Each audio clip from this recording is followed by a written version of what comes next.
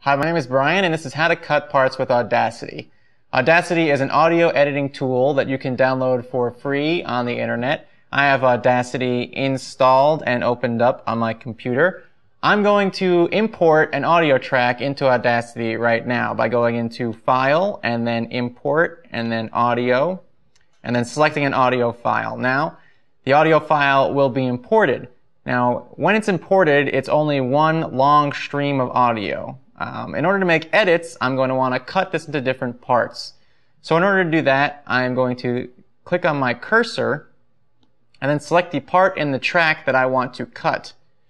Once I'm there, I can go into Edit and then Clip Boundaries and Split, and the audio track will be broken up into two distinct parts, which I can move around using this arrow key here.